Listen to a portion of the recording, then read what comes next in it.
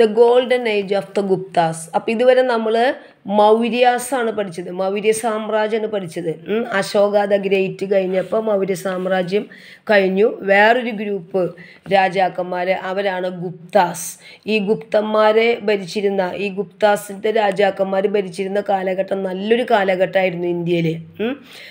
Golden age എന്നാണ് ആ കാലഘട്ടത്തിനെ പറയുക. അതായത് ഒരുപാട് എല്ലാ മേഖലകളിലും ഒരുപാട് അവർ നല്ല കാര്യങ്ങൾ ചെയ്ത് എല്ലാ മേഖലകളിലും നല്ല ഡെവലപ്മെൻറ്റിൽ എത്തിച്ചൊരു കാലഘട്ടമാണ് ഈ ഗുപ്തന്മാരുടെ ഭരണകാലഘട്ടം. The golden age of the Guptas. After the Mauryas, the Guptas ruled over the India in the 4th and 5th century CE. They were very popular rulers and India became a rich country under their rule. This period is called the classical age or the golden age of ancient India. It was the most prosperous age in the Indian history. Art, culture, science, mathematics, astronomy and grammar developed by leaps and bounds during this period. എല്ലാ മേഖലയിലും ആർട്ടും കൾച്ചറും കലയും സാംസ്കാരികമായിട്ടും സയൻസിൻ്റെയും ബഹിരാകാശ യാത്രയിലും എല്ലാറ്റിൻ്റെയും പിന്നെ എല്ലാ മേഖലകളിലും ഒരുപാട് നല്ല ഭരണം കാഴ്ചവെച്ചിട്ടുള്ള ആൾക്കാരായിരുന്നു ഈ ഗുപ്താസ്. അതുകൊണ്ട് തന്നെ ഗുപ്തന്മാരുടെ ഭരിച്ചിരുന്ന കാലഘട്ടമാണ് ഗോൾഡൻ ഏജ് അല്ലെങ്കിൽ ക്ലാസിക്കൽ ഏജ് എന്നാണ് അറിയപ്പെടുന്നത്. ഓർത്തു വെച്ചോളൂ എല്ലാവരും. അപ്പോൾ നമ്മളിപ്പോൾ ഇതുവരെ പഠിച്ചുകൊണ്ടിരുന്നത് പണ്ടത്തെ ഏൻഷ്യൻ്റ് ഇന്ത്യയിൽ പല പല രാജാക്കന്മാർ, പല പല ഗ്രൂപ്പ് ഓഫ് രാജാക്കന്മാരുണ്ടായിരുന്നു എന്നാണ് ഇതുവരെ പഠിച്ചത്. ആര്യൻസ്, മൗര്യാസ്, ഗുപ്താസ്, അതൊക്കെ പഠിച്ചു. അതിൽ തന്നെ പ്രഗത്ഭരായ ചില രാജാക്കന്മാരും അവരുടെ യുദ്ധങ്ങളും അതിനെ പറ്റിയ കാര്യങ്ങളൊക്കെ നമ്മൾ പഠിച്ചു. ഇനി നെക്സ്റ്റ് പീരീഡ്, അപ്പോൾ ഏറ്റവും പണ്ടത്തെ പീരീഡ് കഴിഞ്ഞ് കുറച്ചും കൂടി ഇങ്ങോട്ട് നീങ്ങിയിട്ടുള്ള മിഡീവൽ പീരീഡിലേക്ക് എത്തുകയാണ്. ഈ മിഡീവൽ പീരീഡിൽ വിദേശികൾ ഇന്ത്യയുടെ അപ്പുറത്തുള്ള രാജ്യങ്ങളിൽ നിന്നുള്ള വിദേശികൾ ഇന്ത്യനെ ആക്രമിച്ചിട്ട് ഇവിടെ കീഴടക്കിയിട്ട് ഇവിടെ ഭരിക്കാൻ തുടങ്ങി. ഇവിടെ രാജാക്കന്മാർ അങ്ങോട്ടും ഇങ്ങോട്ടൊക്കെ കുറച്ച് പേരൊക്കെ ആകെ ക്ഷീണിതരായി, കുറച്ച് പേരൊക്കെ അങ്ങോട്ടും ഇങ്ങോട്ടും വഴക്കടിക്കുക ഓരോ ഭാഗത്ത്, അങ്ങനെയൊക്കെ ആയിരുന്നു. അപ്പോൾ വിദേശികൾക്ക് ഇങ്ങോട്ട് എത്തിപ്പെടാനായിട്ട് വളരെയധികം നല്ല ചാൻസ് കിട്ടി, ഇവിടുത്തെ തന്നെ വഴക്കുകാരന്. അങ്ങനെ അവരൊക്കെ ഇങ്ങോട്ട് എത്തി ഇവിടെ ആക്രമിച്ച് ഇന്ത്യയിൽ ഭരിക്കാൻ തുടങ്ങുകയാണ്. അതാണ് മിഡീവൽ പീരീഡ്. വിദേശികൾ വരികയാണ് ഇങ്ങോട്ട്. Towards the close of the 10th century CE, the rulers of Arabia and Persia became powerful. They attacked India because it was a rich country. Muhammad of Ghazni and Muhammad Ghori raided the country and carried away a large amount of wealth. അതായത് Arabia, പേർഷ്യക്ക് നിങ്ങൾക്കറിയാം Gulf. അപ്പോൾ പേർഷ്യയിലത്തെയും അറേബ്യയിലത്തെയൊക്കെ ആൾക്കാർ നല്ല പവർഫുള്ളായി ഈ medieval പീരീഡിൽ. അപ്പോൾ അവരൊക്കെ ഇന്ത്യയിലേക്ക് വന്നു. ഇന്ത്യനെ ആക്രമിച്ച് കീഴടക്കി. അതിൽ ഈ ഈ പറഞ്ഞിരിക്കുന്ന ഈ മുഹമ്മദ് ഗസ്നി, അതുപോലെ തന്നെ ഗോറി എന്നൊക്കെ പറയുന്ന ഈ രാജാക്കന്മാർ ഇന്ത്യയിൽ നിന്ന് ഒരുപാട് സാധനങ്ങൾ, സമ്പത്ത് അവരുടെ നാട്ടിലേക്ക് ഇവിടുന്ന് എടുത്തുകൊണ്ടുപോയി. Large amount of wealth, they carried away large amount of wealth. India ഒരു റിച്ച് കൺട്രി ആയിരുന്നു അന്ന്. ഇന്ത്യയിൽ ഇഷ്ടം പോലെ സാധനങ്ങൾ, സ്വർണവും അതുപോലെ തന്നെ ഇവിടുത്തെ കല്ലുകളും വൈരക്കല്ലുകൾ, അങ്ങനെ ഒരുപാട് കാര്യങ്ങൾ ഇന്ത്യയിൽ നല്ല നല്ല സമ്പത്തുകളുണ്ടായിരുന്നു. അത് മുഴുവൻ ഈ രാജാക്കന്മാർ അവരവരുടെ നാടുകളിലേക്ക് കടത്തിക്കൊണ്ടുപോയി. അപ്പം അന്നൊക്കെ ഇന്ത്യ നല്ല റിച്ച് കൺട്രി ആയിരുന്നു. ഇന്ത്യയിൽ ഈ വിദേശികൾ വന്നിട്ട് ഇവിടുത്തെ സമ്പത്തൊക്കെ എടുത്തുകൊണ്ട് പോയതാണ്. Next the Delhi sultanate. ഇതൊരു രാജാവായിരുന്നു.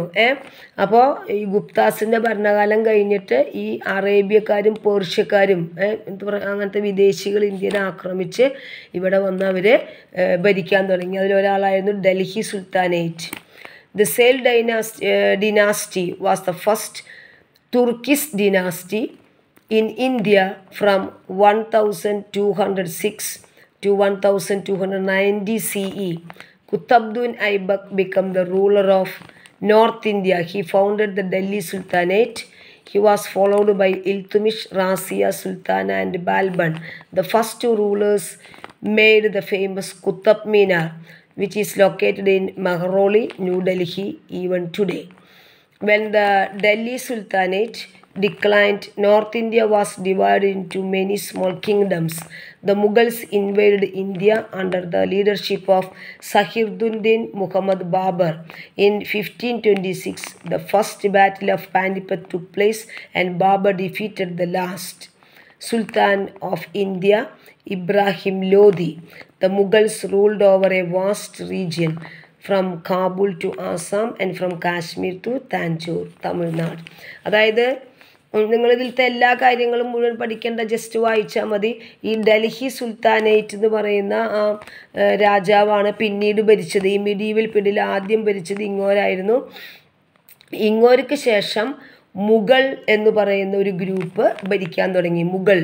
മുഗൾസ് ഇതിലെ ഈ കുത്തബ് മീനാർ, ഈ Delhi സുൽത്താനേറ്റിലെ first rulers made famous Qutub Minar, ഇന്ത്യയിലത്തെ ഇപ്പോഴും ഉള്ള മോണ്യുമെൻറ്റ് വെച്ചിട്ടുണ്ടെങ്കിൽ സ്മാരകം, കുത്തബ് മീനാർ ഈ ഇങ്ങോട്ട് കാലഘട്ടത്തിലാണ് ഉണ്ടാക്കിയിട്ടുണ്ടായിരുന്നത്. അത്ര ഇതിൽ മനസ്സിലാക്കിയാൽ മതി, മെയിൻ ഇമ്പോർട്ടൻ്റ് ആയിട്ട്. ഇനി ഇങ്ങോട്ട് കാലഘട്ടത്തിന് ശേഷം മുഗൾ എന്ന് പറയുന്ന ഒരു ഗ്രൂപ്പ്, മുഗൾ എംപയർ, മുഗൾ സാമ്രാജ്യം, മുഗളന്മാർ, അതായത് ഓരോ ഗ്രൂപ്പിനും ഓരോരോ പേരാണ്. ആര്യാസ്, ഗുപ്താസ്, മൗര്യാസ് എന്നൊക്കെ പറഞ്ഞിട്ട് പണ്ട് ഭരിച്ചിരുന്ന രാജാക്കന്മാർ ഒരു ഗ്രൂപ്പിന് പറയുന്ന അവരുടെ ആ ഗ്രൂപ്പ് പേരാണത്. ഇനി അടുത്തതാണ് മുഗൾ എംപയർ. മുഗൾ കുറച്ച് ഇമ്പോർട്ടൻ്റ് ആയിട്ടുള്ള ഒരു സാമ്രാജ്യമായിരുന്നു Mughal Empire. Babur was the first ruler and the founder of the Mughal emperor. Mughal സാമ്രാജ്യത്തിൻ്റെ സ്ഥാപകൻ ബാബർ എന്ന് പറയുന്ന ചക്രവർത്തിയാണ്. He claimed his descent from Timur on his paternal side and Genghis Khan on his maternal side. He established the largest centralized Mughal empire during the pre-modern period of Indian history. After the death of Babur in 1530 CE, his son Humayun ascended the throne. Throne എന്ന് വെച്ചിട്ടുണ്ടെങ്കിൽ കിരീടം. Humayun conducted his first campaign against Sher Shah Suri in 1539 CE. The Battle of Chausa took place between Humayun and Sher Shah Suri, and Sher Shah overthrew him. Humayun was also defeated in the Battle of Kanaju in 1540 CE and escaped from battlefield. He wandered for about 15 years till he regained the throne after Sher Shah's death in 1555 CE. ഇതൊക്കെ നിങ്ങൾ just വായിച്ചാൽ മതി, അതിൽ ഓരോരുത്തരും. അതായത് നിങ്ങൾ main ഓർക്കേണ്ടത് ഈ മുഗൾ എന്ന് പറയുന്ന ഈ എംപയറിൽ, മുഗൾ സാമ്രാജ്യത്തിൽ മുഗളന്മാരുടെ ഗ്രൂപ്പിലെ മെയിൻ രാജാക്കന്മാർ ആരൊക്കെയാണെന്നുള്ളത് നിങ്ങൾ പഠിച്ചാൽ മതി. അതായത് മെയിൻ രാജാക്കന്മാർ ബാബർ, ഹുമയൂൺ, അക്ബർ, ജഹാംഗീർ, ഷാജഹാൻ, ഔറംഗസീബ്. ഇതായിരുന്നു മെയിൻ പ്രഗത്ഭരായിട്ടുള്ള രാജാക്കന്മാർ. ഈ മുഗൾ ഗ്രൂപ്പിൽ ബാബർ, ഹുമയൂൺ, അക്ബർ, ജഹാംഗീർ, ഷാജഹാൻ, ഔറംഗസീബ്. അതിനുശേഷം കുറച്ച് വീക്കായിട്ടുള്ള, വളരെ മോശമായിട്ടുള്ള, തീരെ ഭരിക്കാൻ അറിയാത്ത കുറച്ച് വീക്ക് ലീഡേഴ്സ് വന്നു. അതിനുശേഷം ഏറ്റവും അവസാനം ഈ മുഗൾ സാമ്രാജ്യത്തിൽ ബഹദൂർ ഷാ സെക്കൻഡ് എന്ന് പറയുന്ന ഒരു രാജാവും ഇവിടെ ഭരിച്ചു. അതോടുകൂടിയിട്ട് ഈ മുഗൾ സാമ്രാജ്യം അവസാനിച്ചു. അപ്പോൾ ഇവിടെ ഈ പാരഗ്രാഫിൽ കുറച്ച് കാര്യങ്ങൾ പറഞ്ഞിട്ടുണ്ട്. ഇത് ടീച്ചർ ജസ്റ്റ് ഒന്ന് വായിക്കാം. ഇതിലത്തെ മെയിൻ പോയിൻറ്റ്സ് ടീച്ചർ പറഞ്ഞുതരാം. അല്ലാണ്ട് ഇത് മുഴുവൻ വായിച്ച് വെറുതെ ഓരോ ലൈനും പഠിച്ചിട്ട് നിങ്ങൾക്കത് വലിയ ബുദ്ധിമുട്ടാവും. നിങ്ങൾ ഇത്രയും മനസ്സിലാക്കുക, മിഡീവൽ പീരീഡിൽ ഏറ്റവും പഴയ പീരീഡ് കഴിഞ്ഞ് പിന്നീടുള്ള പീരീഡിലേക്ക് വരുമ്പോൾ അതിനാണ് മിഡീവൽ പീരീഡ് എന്ന് പറയുന്നത്. മിഡീവൽ പീരീഡിൽ മെയിനായിട്ട് മുഗൾ സാമ്രാജ്യം, മുഗളന്മാരുടെ ഭരണമായിരുന്നു മുഗൾ ഗ്രൂപ്പിൻ്റെ. ആ മുഗൾ ഗ്രൂപ്പിലെ മെയിൻ രാജാക്കന്മാരാണ് ടീച്ചർ നേരത്തെ പറഞ്ഞ ബാബർ, ഹുമയൂൺ, അക്ബർ, ജഹാംഗീർ, ഷാജഹാൻ, ഔറംഗസീബ്. പിന്നെ അതിന് ശേഷം കുറച്ച് വീക്കായിട്ടുള്ള ആൾക്കാർ, പിന്നെ ഏറ്റവും ലാസ്റ്റ് ബഹദൂർ ഷാ. ഇതിൽ മെയിനായിട്ട് പറഞ്ഞിരിക്കുന്ന പോയിൻറ്റ്സ് ടീച്ചർ പറഞ്ഞുതരാം.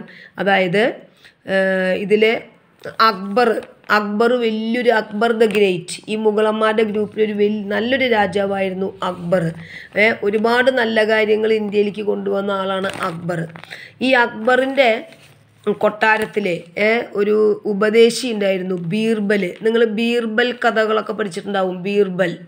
ബീർബലിൻ്റെ കഥകളൊക്കെ പഠിച്ചിട്ടുണ്ടാവും. ഈ ബീർബൽ അതിബുദ്ധിമാനായിരുന്നു. അക്ബറിൻ്റെ ഉപദേശിയായിരുന്നു ഈ ബീർബൽ. അക്ബറിൻ്റെ കൊട്ടാരത്തിലെ ഉപദേശിയാണ് ബീർബൽ. അക്ബറിന് എഴുതാനോ വായിക്കാനോ ഒന്നും അറിയില്ല. അക്ബർ ഒന്നും അറിയാത്ത ആളായിരുന്നു ഈ അക്ബർ എന്ന് പറയുന്ന ഈ രാജാവ്. അപ്പോൾ ഈ അക്ബറിൻ്റെ സദസ്സിലെ വലിയ പ്രധാനിയായിരുന്നു ബീർബൽ. അപ്പം ബീർബലാണ് എല്ലാ കാര്യങ്ങളും അക്ബറിന് പറഞ്ഞു കൊടുത്തിരുന്നത്. അങ്ങനെ ഈ ബീർബലിൻ്റെ പോലത്തെ കുറേ ബുദ്ധിയുള്ള ആൾക്കാരുടെ ഗ്രൂപ്പിൽ, അഡ്വൈസേഴ്സിൻ്റെ ഗ്രൂപ്പിൽ പെട്ടതോട് കൂടിയിട്ട് ഈ അക്ബറിന് കുറേ അറിവുകൾ കിട്ടാൻ തുടങ്ങി, അക്ബർ ദ ഗ്രേറ്റിന്. അങ്ങനെ അക്ബർ ഒരുപാട് നല്ല കാര്യങ്ങൾ ആ രാജ്യത്ത് നമ്മുടെ ഇന്ത്യയിൽ ചെയ്തു. അതിൽ പിന്നെ ചില കാര്യങ്ങൾ എടുത്തു പറഞ്ഞിട്ടുണ്ട്. അതിലൊന്നാണ് ഈ മാനസാബ്ദാരി സിസ്റ്റം എന്ന് പറയും. മാനസാബ്ദാരി സിസ്റ്റം, ആ സിസ്റ്റം എന്താണെന്ന് വെച്ചിട്ടുണ്ടെങ്കിൽ നല്ല ഈ പിന്നെ സൈനികർക്ക് അതിൽ നല്ല കഴിവുള്ള സൈനികരില്ലേ, കാശ് കൊണ്ടുള്ള കഴിവല്ല, ഓരോരോ നല്ല കാര്യങ്ങളും ബുദ്ധിപൂർവ്വം ഒക്കെ കാര്യങ്ങൾ ചെയ്യാൻ പറ്റുന്ന നല്ല ഏബിളായിട്ടുള്ള പിന്നെ ഈ സൈനികർക്ക്, ആൾക്കാർക്ക് നല്ല നല്ല ഉയർന്ന പദവി കൊടുക്കും, നല്ല ശമ്പളവും കൊടുക്കും. അപ്പോൾ എന്താ ഉണ്ടാവുക, മറ്റുള്ളവരും ഇതുപോലെ നല്ല ഉയർന്ന പോസ്റ്റും നല്ല ശമ്പളവും കിട്ടണമെന്ന് പറഞ്ഞിട്ട് അതുപോലെ ആയി മാറും. അതൊക്കെ നമ്മുടെ ബീർബൽ ബുദ്ധി പറഞ്ഞു കൊടുത്തിട്ടുള്ളതാണ്. അപ്പോൾ അങ്ങനെ അക്ബർ ഈ മാൻസാബ്ദാരി സിസ്റ്റം എന്ന് പറയുന്ന ഒരു സിസ്റ്റം ഉണ്ടാക്കി ഈ ഒരു രാജാവായിട്ടിരിക്കുന്ന സ്ഥലത്ത്. അതായത് നല്ല കാര്യശേഷിയുള്ള ആൾക്കാർക്കൊക്കെ നല്ല നല്ല പദവിയും നല്ല നല്ല ശമ്പളവും കൊടുത്തു. അപ്പോൾ മറ്റുള്ളവരും അതുപോലെ ആവാനായിട്ട് ശ്രമിച്ചു. അപ്പോൾ നല്ല നല്ല ആൾക്കാരെയൊക്കെ ആ രാജ്യത്ത് കിട്ടി. അതാണ് മാൻസാബ്ദാരി സിസ്റ്റം. നിങ്ങൾ ആ പോയിന്റുകളായിട്ട് പഠിച്ചാൽ മതി. മെയിൻ ഈ മുഗൾ സാമ്രാജ്യത്തിലെ മെയിൻ രാജാക്കന്മാരായിരുന്നു. അവരിലെ പ്രധാനി അക്ബർ ദ ഗ്രേറ്റ് ആയിരുന്നു. അക്ബർ ദ ഗ്രേറ്റിൻ്റെ കൊട്ടാരത്തിലെ ആളായിരുന്നു ബീർബൽ. അങ്ങനെ പിന്നെ ഈ അക്ബർ മാൻസാബ്ദാരി സിസ്റ്റം കൊണ്ടുവന്നു, അതായത് സമൂഹത്തെ ഉയർത്താൻ വേണ്ടിയിട്ട്. പിന്നെ അയാൾ സ്വയം ഒരു മതം, ഇപ്പോൾ ക്രിസ്തു മതം, ഹിന്ദു മതം എന്നൊക്കെ പറഞ്ഞ പോലെ ഒരു മതം, സ്വയം ഒരു മതം ഉണ്ടാക്കി. അതാണ് ദിൻ ഇലാഹി. അക്ബർ ഉണ്ടാക്കിയൊരു മതമാണ്, ഒരു റിലീജിയൻ. അങ്ങനെ ദിൻ ഇലാഹി ഉണ്ടാക്കി. പിന്നെ ഈ പിന്നെ മുഗളന്മാരുടെ ഈ രാജാക്കന്മാരില്ലേ, ബാബർ, ഹുമയൂൺ, അക്ബർ, ജഹാംഗീർ, ഷാജഹാൻ, ഇവരൊക്കെ ഒരുപാട് മോണ്യുമെൻറ്റ്സ് ഉണ്ടാക്കിയിട്ടുണ്ട്. മോണ്യുമെൻറ്റ്സ് എന്ന് വെച്ചിട്ടുണ്ടെങ്കിൽ സ്മാരകങ്ങൾ. അതിൽ ഷാജഹാൻ ഉണ്ടാക്കിയിട്ടുള്ള സ്മാരകമാണ് നമ്മുടെ താജ്മഹൽ, ആഗ്ര ഫോർട്ട്, ഇതൊക്കെ മോണ്യുമെൻ്റാണ്. ഷാജഹാൻ, ഈ മുഗൾ ഗ്രൂപ്പിലെ ഷാജഹാൻ എന്ന് പറയുന്ന രാജാവിൻ്റെ കാലത്ത് ഉണ്ടാക്കിയിട്ടുള്ളതാണ് ഈ താജ്മഹലും ആഗ്ര ഫോർട്ടും. അത് ഓർത്തിരിക്കുക. അപ്പം ഇത്രയും കാര്യങ്ങളാണ് ഈ പാരഗ്രാഫിൽ. ഇത് മുഴുവൻ വായിക്കുമ്പോൾ നമുക്ക് എന്തൊക്കെയോ പോലെ തോന്നും. മെയിൻ പോയിൻറ്റ്സ് ഓർത്താൽ മതി. ഈ മാൻസാബ്ദാരി സിസ്റ്റം, ദിനിലാഹി എന്ന് പറയുന്നതും, പിന്നെ ഷാജഹാൻ പണിയിച്ച താജ്മഹലും ആഗ്ര ഫോർട്ടും കേട്ടോ. അതിന് നിങ്ങൾ ജസ്റ്റ് ഒന്ന് വായിച്ചാൽ മതി, മനസ്സിലാക്കണോടത്തോളം മനസ്സിലാക്കിയാൽ മതി. ദെൻ നമുക്ക് നെക്സ്റ്റ് ഗ്രൂപ്പിലേക്ക് കടക്കാം. അതായത് മോഡേൺ പീരീഡ്. അപ്പോൾ നമ്മുടെ ഏൻഷ്യൻ്റ് പീരീഡ് കഴിഞ്ഞു, മിഡീവൽ പീരീഡ് കഴിഞ്ഞു, ഇനി മോഡേൺ പീരീഡ്. അപ്പോൾ മിഡീവൽ പീരീഡിൽ മുഗളന്മാരായിരുന്നു. കുറേ പേര് ഭരിച്ചു. അവസാനം ടീച്ചർ പറഞ്ഞു ആരായിരുന്നു ലാസ്റ്റ് മുഗളൻ, അതായത് ബഹദൂർ ഷാ സെക്കൻഡ് എന്ന് പറയുന്ന ലാസ്റ്റ് മുഗളൻ രാജാവ് കഴിഞ്ഞപ്പോഴേക്കും അവരുടെ ആ ഭരണകാലഘട്ടം അവസാനിച്ചു. അത് കഴിഞ്ഞു, അവരുടെ ആൾക്കാരൊക്കെ കഴിഞ്ഞു. പിന്നെ അടുത്ത ഗ്രൂപ്പ് വരികയാണ്. After the fall of the Mughal Empire the British ബിഗെയിൻ there rule over India. ഈ പാർട്ട് ഇമ്പോർട്ടൻ്റ് ആണ് കേട്ടോ. The French, the Portuguese and the Dutch trading companies which had come to India for trade were all defeated by the British East India Company. The British East India Company defeated the Nawab of Bengal, Siraj-ud-Dawla, and became the ruler of Bengal. അതായത് മുഗളന്മാരുടെ കാലഘട്ടം കഴിഞ്ഞപ്പോൾ വീണ്ടും എത്തി നമ്മുടെ ബ്രിട്ടീഷുകാർ, വിദേശികൾ. അങ്ങനെയാണ് ഈ ബ്രിട്ടീഷുകാർ ഇന്ത്യയിൽ വന്ന് താമസാക്കിയത്.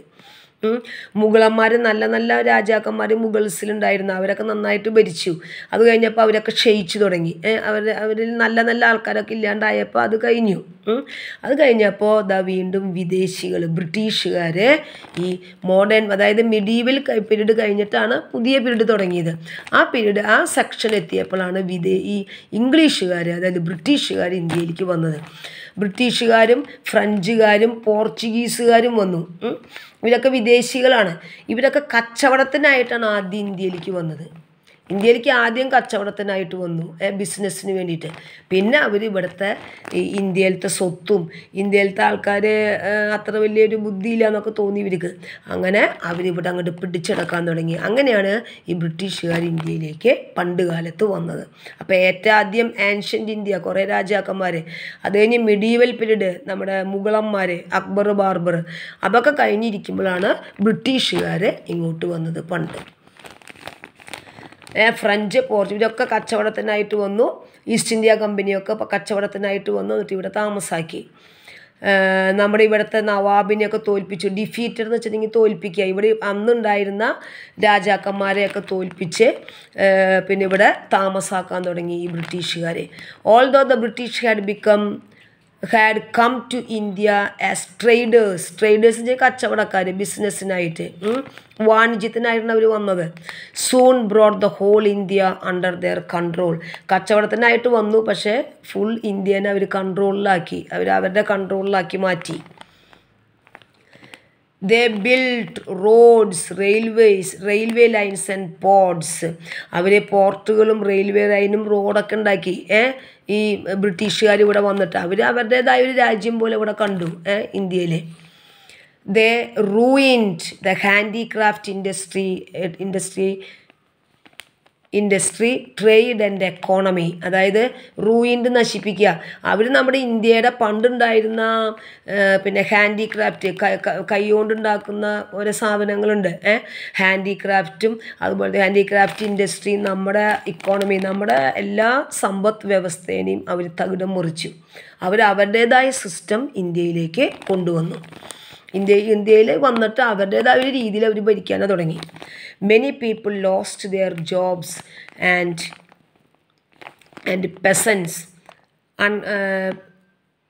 were also exploited through various politics. Thus, Indians were unhappy under the foreign rule. In 1857, Indians revolted against the British. This revolt was crushed by the British forces, and India came under the direct rule of the Queen of England. അതായത് ഇവർ വന്നിട്ട് ഇവിടെയുള്ള എല്ലാ സിസ്റ്റംസും അവർ നശിപ്പിച്ചു. എന്നിട്ട് അവരുടേതായ ചില systems അവരിവിടെ കൊണ്ടുവന്നു. ഒരുപാട് ഇന്ത്യക്കാരെ കൊന്നു അവർ. എന്നിട്ട് അവർ പറയുന്ന ആ കംപ്ലീറ്റ് സിസ്റ്റംസ് പിന്നെ ഇവിടെ നടപ്പിലാക്കാനായിട്ട് അവർ ശ്രമിച്ചു. മറ്റുള്ളവരൊക്കെ ഇന്ത്യയിലുള്ളവരൊക്കെ അടിമകളാക്കി. അങ്ങനെ ഇംഗ്ലണ്ടിൻ്റെ രാജ്ഞി ഇവിടുത്തെ അവകാശിയാക്കി മാറി ഇന്ത്യനെ ഭരിക്കാൻ തുടങ്ങി അവർ. അതായത് അപ്പം നമ്മൾ എതിർക്കാൻ തുടങ്ങി. നമ്മൾ പിന്നെ ഇന്ത്യക്കാർ എതിർത്തു. പക്ഷെ ആ എതിർത്തവരെയൊക്കെ ക്രഷ്ഡ് ബൈ, അപ്പോൾ അവരൊക്കെ അവർ ചവിട്ടി അരച്ചു. എന്നിട്ട് ഇന്ത്യയിൽ അവർ അധീനത്വം സ്ഥാപിച്ചു. Many educated Indians formed political organizations such as the Indian National Congress, Muslim League and Azad Hindi Fauj to free India from the British rule. അപ്പം നമ്മുടെ ഇന്ത്യയിൽ നല്ല ബുദ്ധിയുള്ള കുറച്ച് ലീഡേഴ്സ് ഉണ്ടായിരുന്നു. ആ ലീഡർമാർ എന്ത് ചെയ്തു? കുറച്ച് ഗ്രൂപ്പ് ഉണ്ടാക്കി, കുറച്ച് ഓർഗനൈസേഷൻസ് ഉണ്ടാക്കി. എന്തിനു വേണ്ടിയിട്ട്? ഈ ബ്രിട്ടീഷുകാർ ഇവിടുന്ന് തുരത്താൻ, ഇവിടുന്ന് പറഞ്ഞയക്കാൻ. അതായത് ബ്രിട്ടീഷുകാർ ഇവിടെ വന്നിട്ട് നമ്മൾ അതിനെതിരെ, അവരുടെ ഭരണത്തിനെതിരെ നമ്മൾ പറഞ്ഞെങ്കിലും അവരതൊന്നും ശ്രദ്ധിക്കുക. കുറച്ചും കൂടി ശക്തിയുള്ളവരല്ല എല്ലാം കൊണ്ടും. അപ്പോൾ അവർ നമ്മൾ അടിച്ചമർത്താൻ തുടങ്ങി. അപ്പോൾ നമ്മുടെ ഇന്ത്യയിലത്തെ കുറച്ച് ഗ്രൂപ്പ് ലീഡേഴ്സ് കുറച്ച് ഗ്രൂപ്പൊക്കെ ഉണ്ടാക്കി. ഇന്ത്യൻ നാഷണൽ കോൺഗ്രസ് എന്ന് പറയുന്ന ഒരു ഗ്രൂപ്പ്, മുസ്ലിം ലീഗ് എന്ന് പറയുന്ന ഒരു ഗ്രൂപ്പ്, ആസാദ് ഹിന്ദു ഫൗജ്, ഇങ്ങനെ കുറച്ച് ഗ്രൂപ്പൊക്കെ അവരുണ്ടാക്കി. എന്തിനു വേണ്ടിയിട്ട്? ഇന്ത്യനെ ഫ്രീ ആക്കാൻ, ഈ ബ്രിട്ടീഷുകാരിൽ നിന്ന് ഫ്രീ ആക്കിയിട്ട് ബ്രിട്ടീഷുകാർ ഇവിടെ നിന്ന് പറഞ്ഞയച്ച് അവരുടെ നാട്ടിലേക്ക് തന്നെ ഓടിക്കാൻ, നമ്മുടെ ഇന്ത്യക്ക് ഫ്രീഡം കിട്ടാൻ ഇവർ കുറച്ച് ഗ്രൂപ്പൊക്കെ ഉണ്ടാക്കി. അതിൽ Mahatma Gandhi, Balagangadhara Tilak, Dada Navroji, then Jawaharlal Nehru and Sardar Vallabhbhai Patel were the most popular leaders of this freedom movement. അപ്പോൾ ഈ ലീഡേഴ്സൊക്കെ ആയിരുന്നു ഇന്ത്യക്ക് ഫ്രീഡം കിട്ടാൻ, സ്വാതന്ത്ര്യം കിട്ടാനായിട്ട് ശ്രമിച്ചിരുന്ന ലീഡേഴ്സ്. അതായത് അവരിവിടെ ഈ മോഡേൺ പീരീഡിൽ ഇവിടെ വന്ന് താമസാക്കി ബ്രിട്ടീഷുകാർ, നമ്മളെ ഭരിക്കാൻ തുടങ്ങി. അപ്പോൾ ഈ ലീഡേഴ്സൊക്കെ ഓരോ ഗ്രൂപ്പ് ഉണ്ടാക്കിയിട്ട് ഇവരെ പറഞ്ഞയക്കാനുള്ള പരിപാടികളൊക്കെ ആവിഷ്കരിച്ചു തുടങ്ങി ഈ മോഡേൺ പീരീഡിൽ. Mahatma Gandhi used the peaceful method of satyagraha based on the principle of truth and non-violence to oppose British rule. He organized a number of movements like the Dandi March, the Civil Disobedience Movement and the Quit India movement to force the British to leave India. After much struggle and loss of lives, India finally became an independent country. India attained freedom from British rule on 15th August 1947. We celebrate this day as the Independence Day. അപ്പോൾ നമ്മുടെ leaders അതിൽ മഹാത്മാഗാന്ധി എങ്ങനെയായിരുന്നു? സത്യാഗ്രഹവും പിന്നെ എന്തായിരുന്നു? Non violence. Violence വെച്ചിട്ടുണ്ടെങ്കിൽ ആക്രമണം. Non violence അക്രമമില്ലാത്തൊരു സമരം, അക്രമരാഹിത്യ സമരമായിരുന്നു Gandhiji adopt ചെയ്തത്. അല്ലാണ്ട് ഈ ബ്രിട്ടീഷുകാർ നമ്മൾ എന്തെങ്കിലും പറഞ്ഞ് നമ്മളെ കൊല്ലുക ചെയ്യുന്നത്. അപ്പോൾ ഗാന്ധിജി ഈ അക്രമങ്ങളൊന്നുമില്ലാത്ത non violence, വയലൻസിൻ്റെ ഓപ്പോസിറ്റാണ് non violence. Violence അക്രമം, നോൺ വയലൻസ് അക്രമമില്ലാത്തത്. പിന്നെ സത്യാഗ്രഹം വെച്ചിട്ടുണ്ടെങ്കിൽ പ്രശ്നമൊന്നും ഇല്ലാണ്ട് കൊടി പിടിച്ചിട്ട് കുറേ നേരം ഇരിക്കുക, ഉപവാസമൊക്കെ എടുത്തിട്ട്, അതാണ് സത്യാഗ്രഹം എന്ന് പറയുന്നത്. അപ്പോൾ അല്ലാണ്ട് അവർ മറ്റേ ബ്രിട്ടീഷുകാർ നമ്മൾ ഇടിക്കുകയൊക്കെ ചെയ്യുമ്പോൾ നമ്മൾ ഒന്നും മിണ്ടാതെ നിങ്ങൾ ഇന്ത്യ വിട്ട് പോകണം എന്ന് പറഞ്ഞിട്ട് ഇങ്ങനെ കൊടി പിടിച്ചിരിക്കുക. അപ്പോൾ സത്യാഗ്രഹ, നോൺ വയലൻസ് ഒക്കെയാണ്, അക്രമമില്ലാത്തതും നയവും സത്യാഗ്രഹമൊക്കെയാണ് ഗാന്ധിജി അഡോപ്റ്റ് ചെയ്തത്. അങ്ങനെ ഒരുപാട് സമരങ്ങൾ നടത്തിയതിൻ്റെ ഫലമായിട്ട് ഒരുപാട് പേരെ കൊന്നു ബ്രിട്ടീഷുകാർ, നമ്മുടെ നല്ല ലീഡർമാരെയും നമ്മുടെ ഇന്ത്യക്കാരെയൊക്കെ കൊന്നു. പക്ഷെ നമ്മൾ സമരം ചെയ്ത് അക്രമമില്ലാത്ത സമരം ഗാന്ധിജിയുടെ നേതൃത്വത്തിൽ ചെയ്ത് ബ്രിട്ടീഷുകാർ അവസാനം ഇന്ത്യ വിട്ടുപോയി നമുക്ക് സ്വാതന്ത്ര്യം നേടിത്തന്നു, സ്വാതന്ത്ര്യം കിട്ടി. അപ്പോൾ അതുകൊണ്ടാണ് നമ്മൾ ഈ ലീഡർമാരെയൊക്കെ ഓർക്കണം എന്ന് പറയുന്നത്. ഇൻഡിപെൻഡൻസ് ഡേയുടെ നമ്മുടെ ഗ്രേറ്റ് ലീഡേഴ്സിനെയൊക്കെ നമ്മൾ ഓർക്കണം, അവർക്ക് വേണ്ടി പ്രാർത്ഥിക്കണം. അവർ രക്തം ചിന്തി നേടിത്തന്നതാണ് നമ്മുടെ ഇന്ത്യ. ബ്രിട്ടീഷുകാർക്കെതിരെയുള്ള സമരത്തിൽ രക്തം ചിന്തി നേടിത്തന്നതാണ് ഇന്ത്യ എന്ന് നാം എപ്പോഴും പറയാറുണ്ട്. അതിൻ്റെയൊക്കെ കാരണം ഇതാണ്, ഒരുപാട് സമരങ്ങൾ നടത്തിയിട്ടാണ് അവരെ ഇവിടെ നിന്ന് പറഞ്ഞയച്ചത് നമ്മൾ. അപ്പോൾ ഏതൊക്കെയായിരുന്നു മെയിൻ സമരങ്ങൾ? അതായത് ദണ്ഡി മാർച്ച് എന്ന് വെച്ചിട്ടുണ്ടെങ്കിൽ പിന്നെ ഒരു പല സമരങ്ങൾ നടത്തി. ഞങ്ങൾ ജസ്റ്റ് ഇതിൻ്റെ പേര്, ഇത് ഒരുപാട് പറയാണ്ട്, നിങ്ങൾ ജസ്റ്റ് ഇതിൻ്റെ പേര് ഓർത്താൽ മതി. അതായത് ഉപ്പിന് നികുതി വേണമെന്ന് പറഞ്ഞു, ഉപ്പ് വേണമെങ്കിൽ പൈസ കൊടുക്കണമെന്ന് പറഞ്ഞു. അപ്പോൾ ഗാന്ധിജി എന്ത് ചെയ്തു? കടൽ തീരത്ത് പോയിട്ട്, കടൽ തീരത്താണല്ലോ ഉപ്പുണ്ടാവുക, കടലിൽ ആ വെള്ളം വറ്റിച്ചിട്ട് ഉപ്പുണ്ടാക്കിയിട്ട് ഇവിടുത്തെ ജനങ്ങൾക്ക് കൊടുത്തു. അവർ ചെയ്യുന്നതിനെ അംഗീകരിക്കാതെ അക്രമമല്ലാതെ പല കാര്യങ്ങളും ഗാന്ധിജി ചെയ്തു. ദണ്ഡി മാർച്ച്, അതുപോലെ തന്നെ സിവിൽ ഡിസൊബീഡിയൻസ്, അവർ പറയുന്ന കാര്യങ്ങളൊന്നും അനുസരിക്കാതെ നടന്നു. ഇതൊക്കെ നിങ്ങൾ പിന്നെ ഹിസ്റ്ററിയിൽ സോഷ്യലിൽ പഠിക്കുന്നുണ്ട് കേട്ടോ വലുതായിട്ട്. ഇപ്പോൾ നമ്മൾ ജസ്റ്റ് ആ പേര്, എന്തൊക്കെ കാര്യങ്ങളാണ് ഗാന്ധിജിയും ലീഡേഴ്സും ചെയ്തതെന്ന് മാത്രം നമ്മൾ പഠിച്ചാൽ മതി. Dandi March, civil disobedience, then quit India movement. Quit എന്ന് വെച്ചാൽ ഇന്ത്യ വിടുക, ബ്രിട്ടീഷുകാർ ഇന്ത്യ വിടുക എന്ന് പറഞ്ഞിട്ട് സമരം ചെയ്യുക, അതാണ് ക്വിറ്റ് ഇന്ത്യ മൂവ്മെൻറ്റ്. അപ്പോൾ ദണ്ഡി മാർച്ച്, സിവിൽ ഡിസൊബീഡിയൻസ്, അവർ പറയുന്ന കാര്യങ്ങളൊന്നും അനുസരിക്കാത്തൊരു നയം, അതാണ് സിവിൽ ഡിസൊബീഡിയൻസ് മൂവ്മെൻറ്റ് എന്ന് പറഞ്ഞാൽ. ദെൻ ക്വിറ്റ് ഇന്ത്യ മൂവ്മെൻറ്റ്, ബ്രിട്ടീഷുകാർ ഇന്ത്യ വിടുക എന്ന് പറഞ്ഞിട്ട് കൊടി പിടിച്ച് സമരം ചെയ്യുക, അതാണ് ക്വിറ്റ് ഇന്ത്യ മൂവ്മെൻറ്റ്. അപ്പോൾ ഇങ്ങനെയുള്ള കാര്യങ്ങളൊക്കെ നടത്തിയിട്ട് സമരം ചെയ്ത് നമുക്ക് ഇന്ത്യ എന്നുള്ള രാജ്യത്തെ ബ്രിട്ടീഷുകാരിൽ നിന്നും സ്വതന്ത്രമാക്കി നമ്മുടെ നെഹ്റുവും ഗാന്ധിജിയും മറ്റ് ലീഡേഴ്സ്. ഓക്കെ.